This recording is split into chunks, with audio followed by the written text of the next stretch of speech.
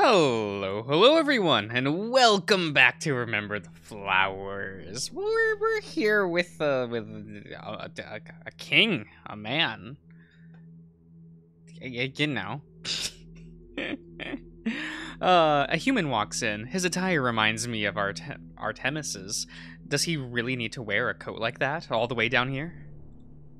He flashes a smile my way before moving past me. Wait, something about him is familiar. I've seen this man before. Good afternoon, Lieutenant Dario. Dario? The descendant of Darius? He's here? If I was still in with the Resistance, I could just finish their work for them. Oh my. Artemis wasn't lying. You're quick to scare, Lance Kreger. I gulp and lay my ears back. What the hell did Artemis tell this psycho? I'm sure this embellished a tad. You know how he is. I thought I'd get a good look at you myself. I look at King. He shakes his head. Well? Dario reaches into his pocket and then hands me something. It looks like a letter, at least I think it is. I've never received one before. I know it's a bit old-fashioned, but I had to deliver this to you personally. From your father. From my father. Dario is still smiling, but my heart drops. I don't understand. You're in luck, Lance. It's not every day my father requests an audience with workers. Nevertheless, attendance is mandatory. To see to it you make his meeting your top priority. Should you miss it, you'll be executed on the spot. You are also not allowed to return to the surface without proper supervision until he deems you worthy. I'm sure you understand. Dario pulls out a remote control with his free hand. It looks similar to the one that Artemis had when we were in the car. Oh, okay. I know we just met, but I wanted to give you some advice. Artemis only plays with his toys. I break them. Dario casually extends the letter towards me. My paws shake as I take it from the sly human. I'm not breathing. I'm too stunned to even try to. There's a good boy. I love it when you folks know your place. I'll see you later this week, Lance. Try not to get yourself killed in the meantime. Oh. He's kind of a lad, don't you think? As quickly as he came, the human walks right out the door. Everyone in the room is stunned. I have to remind myself to breathe. When I do, I struggle. Damn. A meeting already? What the fuck was that? Take it easy, you're fine. Are you serious? Do you know what that man is capable of? Better than anyone. I guess you have a different perspective. You're damn right I do. Do you know how many of his men I've had to fight? That explains the scars on your face. Excuse me. I guess you're not all bite. The comment is so out of left field for me that I don't process it right away. When I do, I bare my teeth. You don't know anything about me, or what I've been through. Spare me the details, Fido. The bottom line is that you can't turn down that invitation. You think I don't already know that? I grab my Arcadia collar. It's all because of this thing that I'm stuck here. Careful. It'll shock you if you tug it. I'm sure it will. Will you quit your whining already? It's getting embarrassing. The king stares into my eyes. Fuck, this isn't me. I can get out of any situation. I always do. I just need to think of this rationally. What I can do... what can I get out of this ordeal? Okay. I think back to Dario, his white hair. It reminds me of... Cyrus. What's that? If finding Cyrus means getting you and that weasel off my back, then I'm ready to get this over with. Sounds good to me. I don't have any need for brats on my team.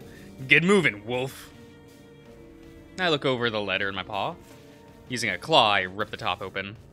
Inside, the ornate piece of paper along with a metallic keycard. There's a time and date, 5 days from now. There's plenty of time to think of a game plan to bust out of this joint. Ah, I see. We're getting out of here. Oh, okay. Oh God, it's been a week since we were rescued from Golden Requiem. I wasn't as bad as I initially thought. It wasn't as bad as okay. But I'm still being held for treatment. I wasn't as okay. Yeah, maybe yes.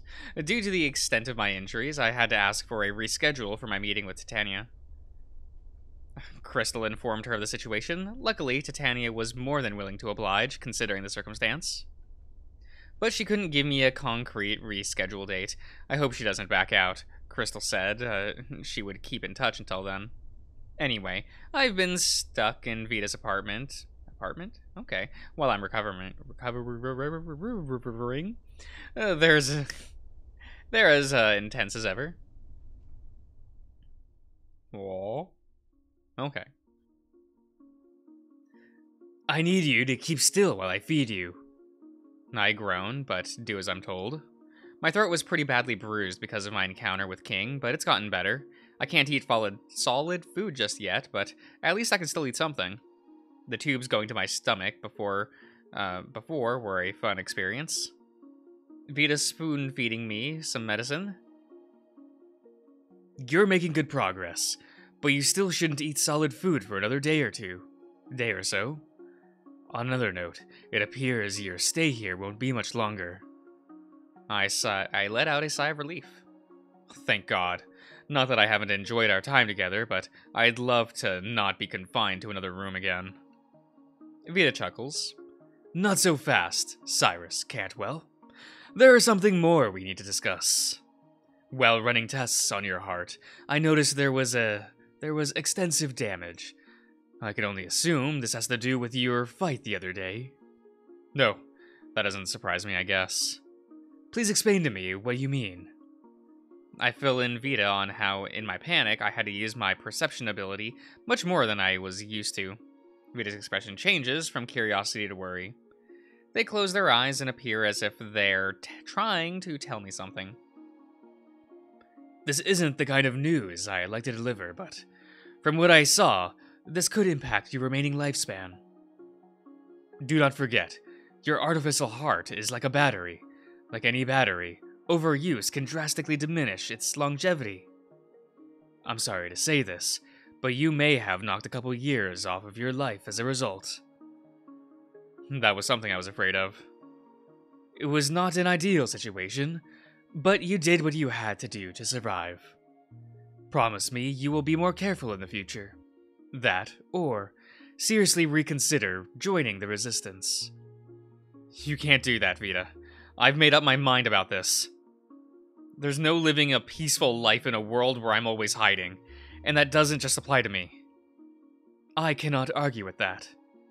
But I appreciate it, and everything you've done for me. Think nothing of it. I rub my tender neck. I can feel the medicine doing its job. It's a strange but soothing feeling like none other. How's Aaron? He's doing fine. Last I heard, he's a little shaken up, though. Can I see him? Maybe in a couple of days. You must take care of yourself, too.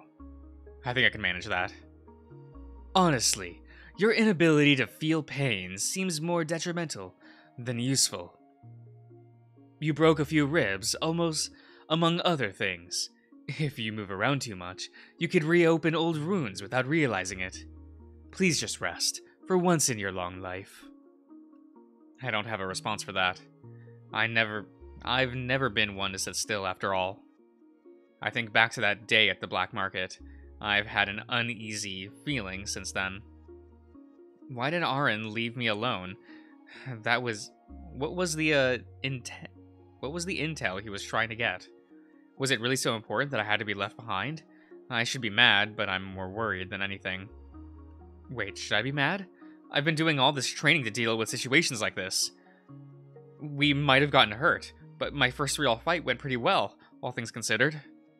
Right? No, I don't know that. I don't think others will see it that way.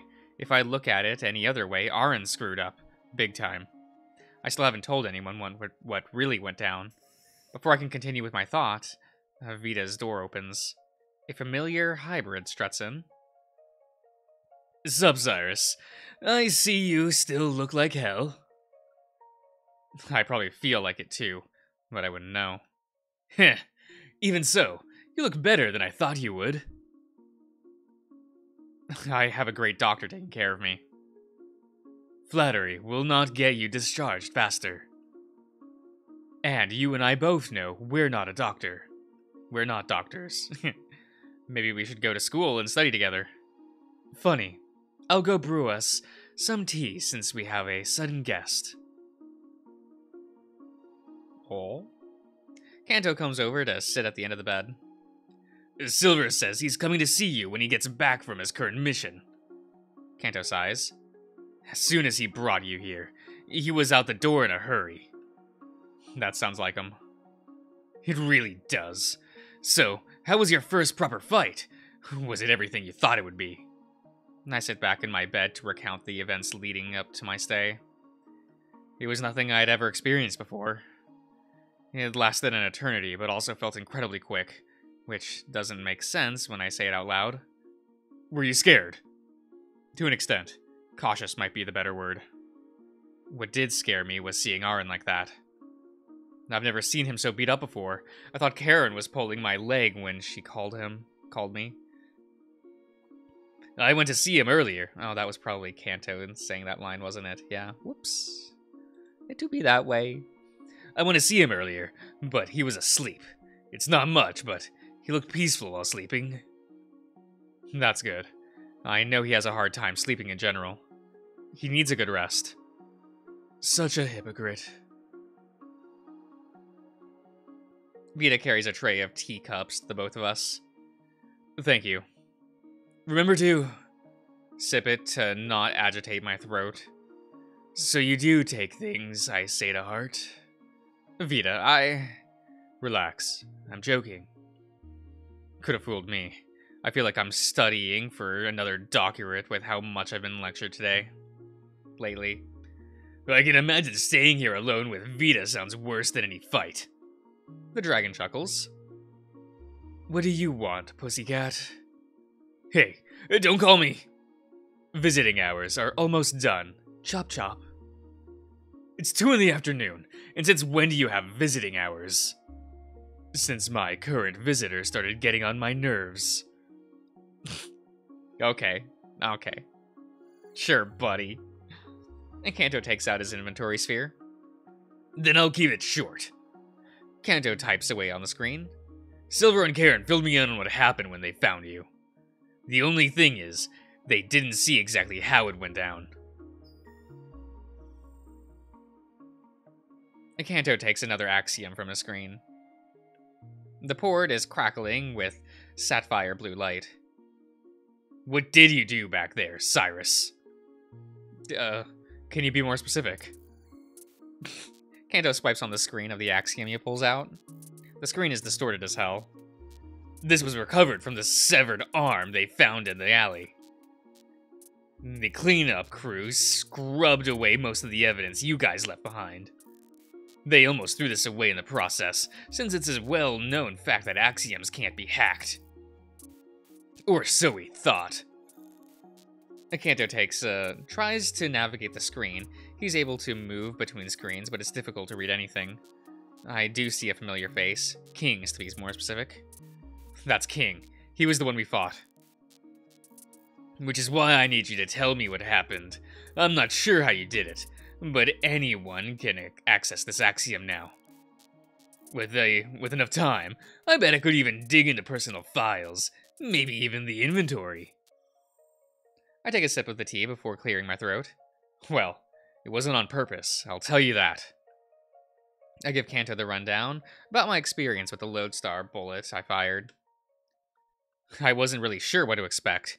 I did it out of desperation. Kanto places King's oversized axiom down on the bed before pulling something else out of his inventory. It's my new gun. This was the weapon that fired it, right? I nod. I'm pretty sure it's new weaponry that Resum is cooking up. That's what the dealer told me. You can put whatever you want in the chamber. The gun adjusts itself to accommodate the output. So you fired an actual Lodestar with this? I didn't even know you had one. Yup, the dealer said it was a swipe from transit on its way to Tensia. Nice see. Cyrus, do you mind if I keep this gun for a while? It's mine! It's my gun! Why? I'm going to see if we can reproduce it. We store Lodestars down here too. If we can replicate what you did, or even refine it, we could end this war with Resum once and for all. I'm not sure I follow. Information is power, Cyrus. If we get enough axioms, we could reveal to the world exactly how Resum operates. Kanto lifts up King's axiom again. This is going to be a deliberate delicate process. If I screw up, it could set us back a decade. You and I both know we don't have that long. You're telling me. Kanto stands up from my hospital bed. Now I'll write up an actual report, but since I'm such a nice guy, I'm gonna slap your name on it so you can give it to her yourself. Huh? I didn't exactly discover it. It was an accident. Accident or not, we wouldn't have found it without you. Other than escaping, you don't have much to your name. You have a meeting with Titania soon, don't you? Take the win. Use this to your advantage. Don't worry. I don't mind giving this to you. You've been a great help. Kanto shuffles the gun and King's axiom back into its own screen. Hold on. You're not leaving, are you? So what if I am? I need you to babysit Cyrus Cantwell for a couple of hours. Excuse me? I have errands to run and things to buy. So, order them on your axiom. I also want to stretch my legs and take my own advice. I need a break. Seriously? I think I'll be fine on my own. I know you're going to try to leave the second I walk out that door. I won't be gone long. A couple of hours isn't exactly a short period of time. I have some board games you two can play while I'm gone. Let's go! That's not the point. I have things to do. I'll tell the fox that you abandoned Cyrus in his time of need. Kanto bites his tongue. I chime in to save the hybrid from himself. Actually, I had something I wanted you to look for me. I got some old tech, and I wanted to see if you could fix it. Like what? I'll be off, then. Have fun, you two. Wait! Before the dragon could stop Vita, they exit the door. Fucking... Sorry you got roped into this. It's whatever. Kanto plops down back onto the hospital bed, pouting a bit. He's kind of cute. Yeah, I'm just kind of staring at his shoulders and, like, arms, though. I know what I like. Well, what did you want me to look at? I open my Axiom screen and take out the game consoles Dad left for me. My dad left these for me from the fall. I tried turning them on, but I think the batteries are dead. One of them can be recharged, but I'm worried they won't be able to hold the voltage of today's time. Kanto extends a paw. I place both of them in his palm. They look a lot smaller when he's holding them. His annoyed attitude starts to melt away when he inspects the consoles. Huh. I've never seen something like this before. Probably the last ones in existence. No kidding. Do you mind if I open them up? That makes me apprehensive.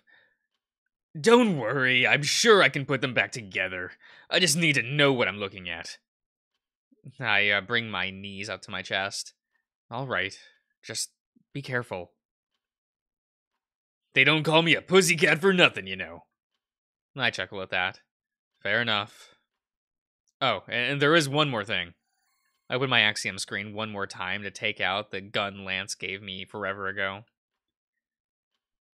As you are most likely aware, my memory isn't what it used to be. Ugh, I remember this. Need me to unlock it finally? Might as well, right?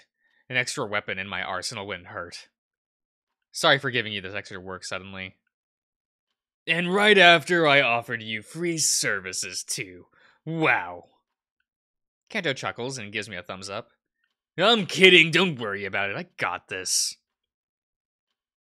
I nod. My memories from the days I spent with that wolf, it can be so fuzzy at times. Alright, everyone. I think I'll end the part here, so I'll see you guys around.